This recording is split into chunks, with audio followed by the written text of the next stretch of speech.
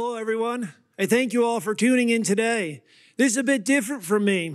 I miss all of you, and I hope you're keeping busy at home. And I pray God is blessing you in the additional time that you're having with your families. I hope all of you are staying healthy, and just know that we here at Thrive are praying for you. It has been a while since I've been up here, so please bear with me. I hope that you all enjoy the sermon today, and that God will speak to you through it. This is the second week of our series on the last words of Jesus Christ. Last week, Judah preached on the words, "Father, forgive them, for they don't know what they are doing." I encourage you to go and listen to it if you missed it. You can find it on our Facebook page or on YouTube. Today, we're going back to the Gospel of Luke to listen in on a conversation among the two thieves and Jesus Christ. Luke is the only gospel that tells this story, probably because Luke was not actually there when it happened, and he wasn't even watching from a distance. Luke was a man who came around later, who interviewed the people who were eyewitnesses to everything that happened throughout Jesus' ministry. And he made it his task, or he was tasked, to investigate everything in order to write his gospel letter to a man of high esteem, a Greek man named Theophilus.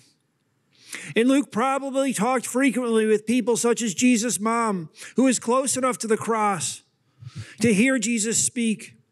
And she remembered everything she saw and heard as her son was being crucified.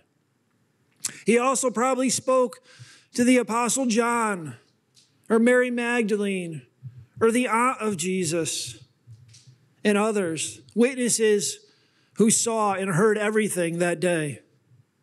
And he went on, after writing the Gospel of Luke, to also write the book of Acts. And these are two books that are great to read in order. He was a physician and a friend and fellow laborer in the gospel with Paul. So let's read, starting in Luke chapter 23, verses 32, 33, and we'll skip over to 39 and 43. It says, "Two others who were criminals were led away to be put to death with him. And when they came to the place that is called the Skull, there they crucified him and the criminals, one on his right and one on his left. One of the criminals, who was hanged, railed at him, saying, 'Are you not the Christ? Save yourself and us.' But the other rebuked him, saying, 'Do you not fear God, since you are under the same sentence of condemnation? And we deserve our punishment, for we're receiving the consequences of what we did wrong. But this man has done nothing wrong.' And he said, 'Jesus, remember me when you come into your kingdom.' And Jesus said to him, 'Truly I say to you, today you will be with me in paradise.'" And that's the title of the message today. But let's talk about these men first, these convicted criminals who had received the death penalty for their crimes. The first thief we'll talk about is the one who rejected Jesus. The one who said, "Aren't you the Christ? Save yourself and us." This person wanted Jesus to take him down from the cross. He wanted to use the power of Jesus for his own purposes at that time. In this case, he didn't like what he was going through. He was unhappy he was on the cross and wanted Jesus to get him out of there. He didn't want to make Jesus Lord of his life, but if Jesus was God, he could be of some use to him. He basically said to Jesus, "Aren't you God? If you are, then show me. I don't want to be here, and I want you to take me down." It doesn't seem like he had any real intent of recognizing Jesus as Lord. He likely heard of the miracles that Jesus had done, maybe how he fed many people, seemingly out of thin air. Maybe he heard how he healed the sick and even raised the dead. And jot this down in your notes if you're taking them, that we need to be careful of trying to use God in times of distress without making him Lord. And that's what this man was trying to do. How many of us have done this in our lives, trying to make a bargain with God? God, if you do this for me, then I'll do that. If you fix this situation, then I'll believe in you, then I'll work for you. Make things better, Lord, or different.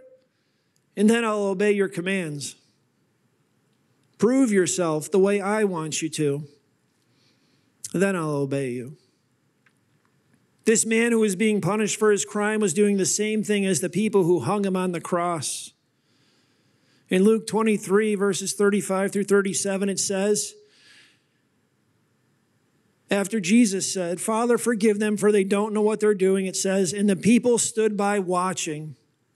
But the rulers scoffed at him, saying, he saved others, let him save himself, if he is the Christ of God, his chosen one. The soldiers also mocked him, coming and offering him sour wine and saying, if you're the king of the Jews, save yourself. And this man on the cross did not recognize Jesus as Lord. He wanted Jesus for an emergency reason, and that was all. He was in many cases like the crowd of people as told in John chapter 6, which is earlier in Jesus' ministry. And Jesus has many people following him because they wanted to see him heal people. He then feeds them, over 5,000 men. And that night he walks on water, and then he turns everything upside down. The people went after Jesus. They chased him across the lake to find him, but Jesus found something wrong with their belief. He knows that they're after him because he fed them physical food, not because they believed that he was the Christ. They were interested in following him so they could have all their physical needs met. And they wanted food from heaven, which is what Jesus had just given them by dividing up the few loaves of bread and the fish. They were looking for some religious ritual to follow, like what had become of the Jewish faith at that time, which turned into religion without relationship. And his answer for them was this. From John 6:29, it says, I don't have anything for you to do other than you must believe in him who the Father sent. And then Jesus says something that floors the people and causes many to leave him that day. He said, I am the bread of life. He who comes to me will never go hungry, and he who believes in me will never be thirsty.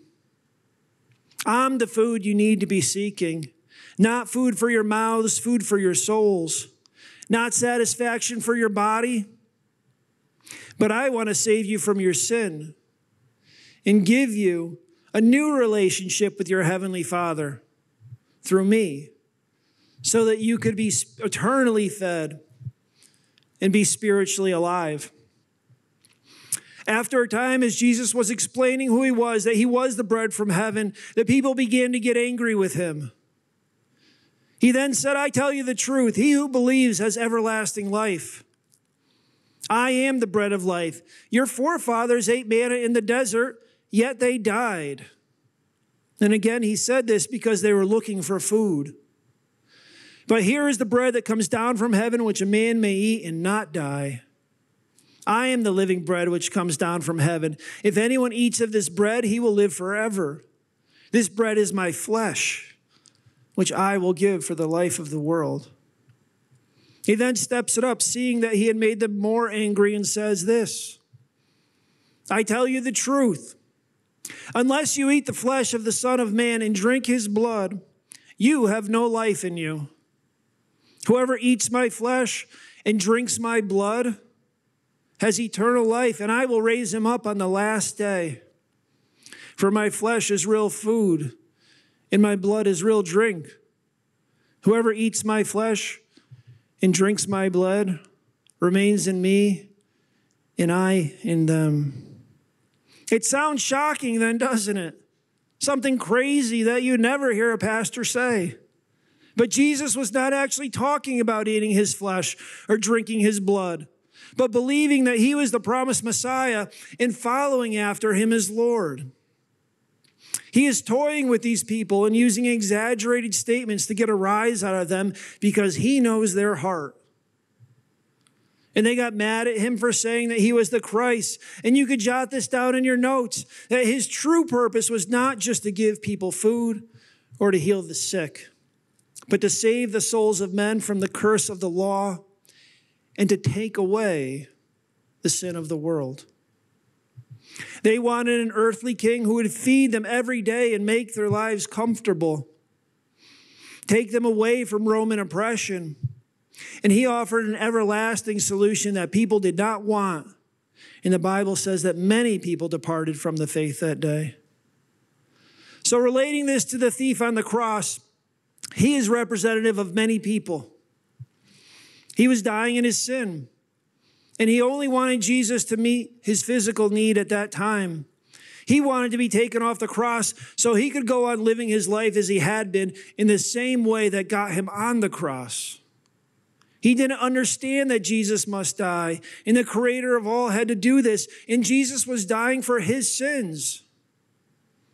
And because of his unbelief, that day, this man died as a thief, as a man condemned, a man who died in his sin. He didn't want forgiveness. He just wanted to stop being uncomfortable. And I know I've met people like this in my life, people who don't really want Jesus as Lord of their lives, but are in a difficult place and want help, just not on God's terms. Or people who are spiritually hungry, but don't want to give up control of their lives, even if their life is a mess. Now let's move on to the next thief. This man takes offense at the words of the first and defends Jesus. Going back to Luke 23 through 40, or 23 verse 40, it says, this man says, don't you fear God, since you are under the same sentence of death? We are punished justly, for we are getting what our deeds deserve. But this man has done nothing wrong. And this man gets it. He knows that he's guilty. He knows that he deserves to be on that cross. He knows that he violated the law and is deserving of his punishment. He starts in the right place with the fear of the Lord, which the Bible says is the beginning of wisdom. And continuing on, he says, remember me, Jesus, when you come into your kingdom. He recognizes that Jesus is God, and he rightly fears him. And it seems like this thief is puzzled by the other man on the cross and his hateful reaction to Jesus. Think about the differences between these two men. One only wants to use Jesus for his purposes and doesn't think or doesn't want to confess that he did anything wrong. The other knows that he did something wrong and recognizes Jesus as Lord. He's not trying to get something from him. He's not trying to use God, but he recognizes his sin before a holy God. He's humble. And he knows that Jesus shouldn't be on that cross. Because of this, that day, this man died as a free man, a man justified by his belief, a man who died to his sin. In 1 John chapter 5, verses 1, it says, everyone who believes that Jesus is Christ has been born of God. This man made Jesus Lord. He didn't ask Jesus to take away the pain of his suffering for what he did. He knew that his suffering was just. He deserved it. He broke the law and knew that the penalty of breaking the law was death, and accepted it and didn't shake his fist at God. He didn't demand Jesus take away his pain as part of his believing on him. All he asked was that Jesus would remember him.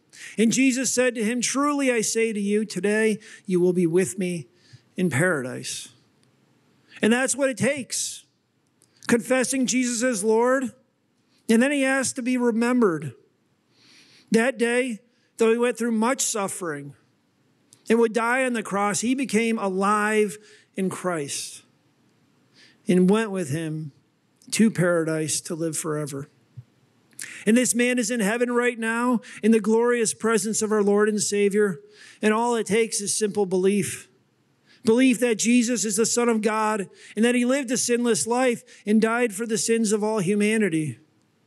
He died for my sin and he died for your sin. And how great is the love that he has for us. He showed us right on the cross by dying even for people who hated him. Like that man on the cross right next to him who wouldn't accept him. So 3 people died that day on the cross. 1 criminal died in his sin. One criminal died to his sin, and one sinless man died a criminal's death for our sins. And each one of us has broken the law.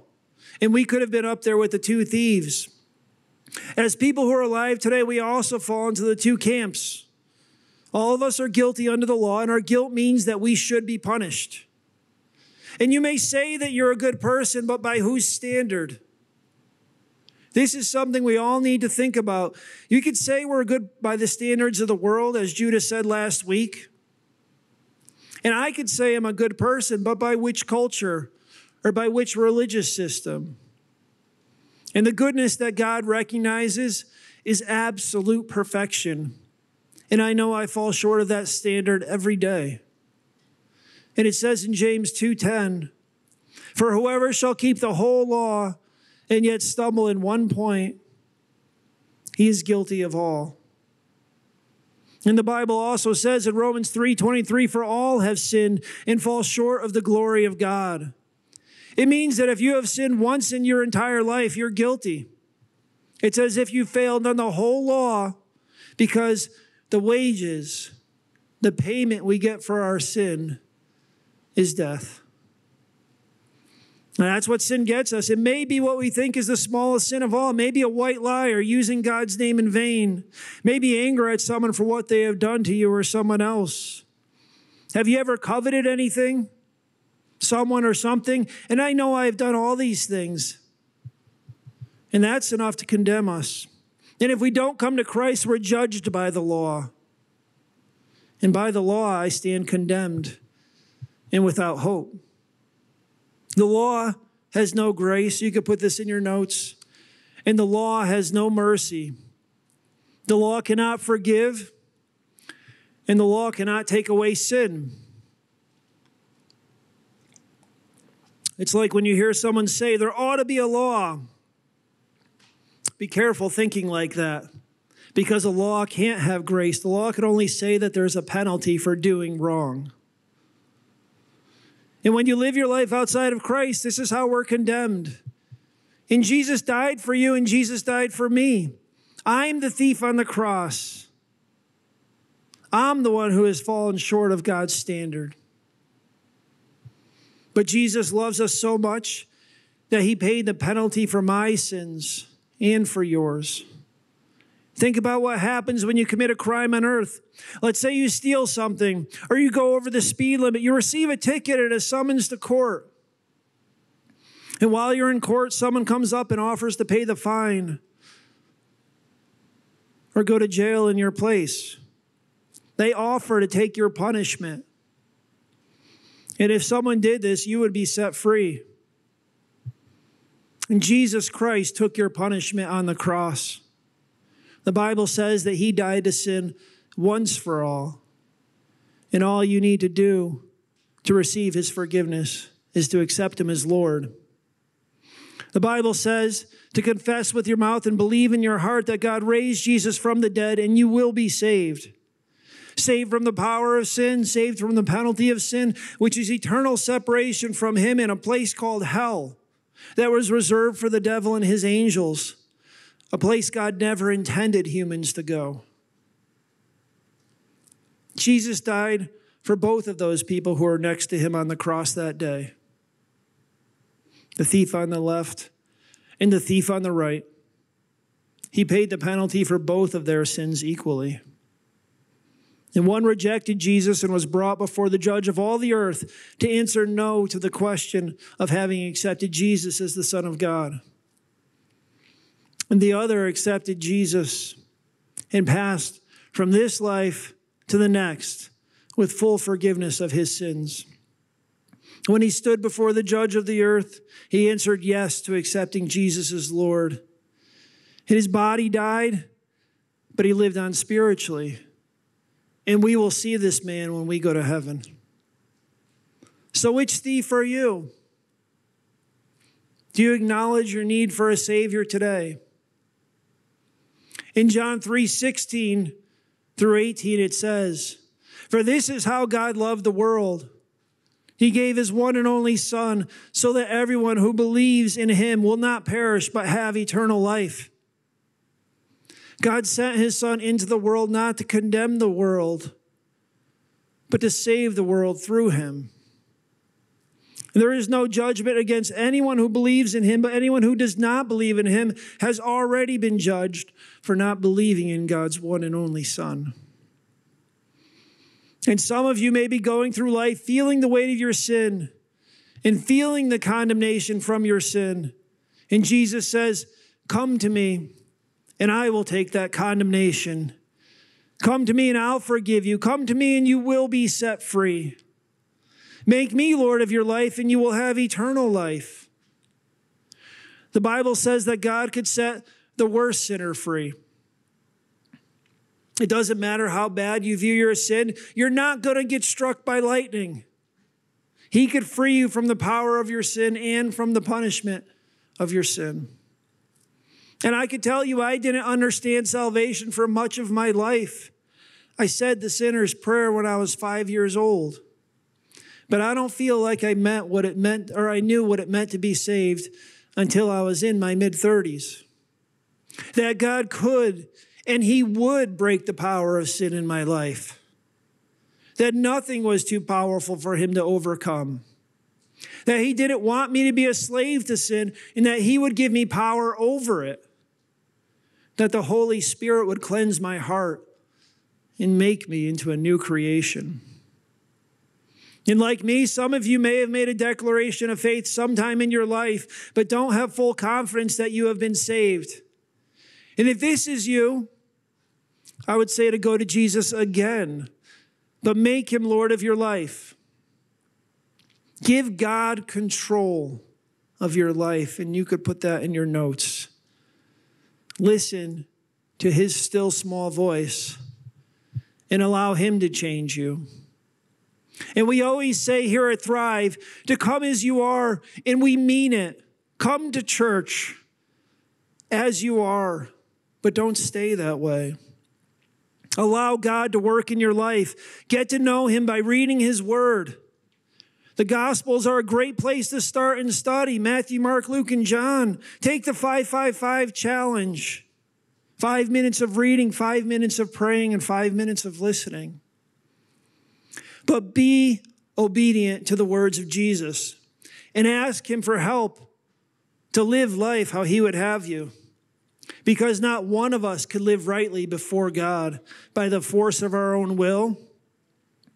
And Jesus gave us the Holy Spirit to help us. And as I close today, I want to expand on the last words of Jesus to this man. Today, you will be with me in paradise. Well, what is paradise?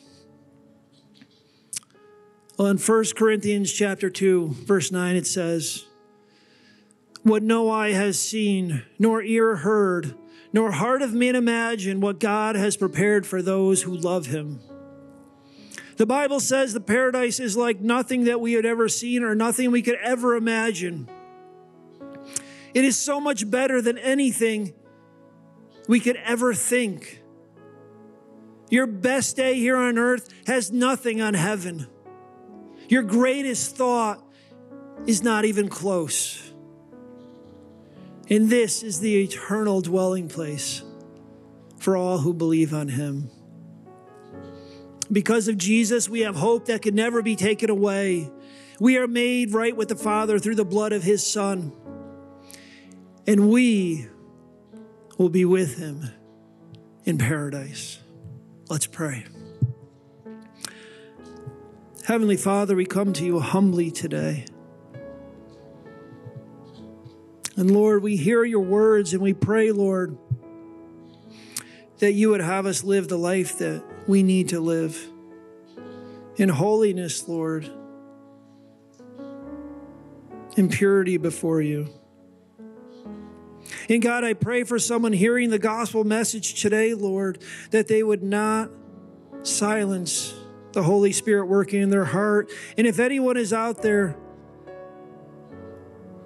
who knows that God is speaking to them now, I would say to cry out, to say, Jesus, I believe you are my Lord. And if you do that, give control to him. You will be with him in paradise. Heavenly Father, we thank you for everything. We pray, God, your safety and your blessing for everyone listening. May your will be done in our lives. And Lord, we look forward to the time we get to be together again. In Jesus' name, amen.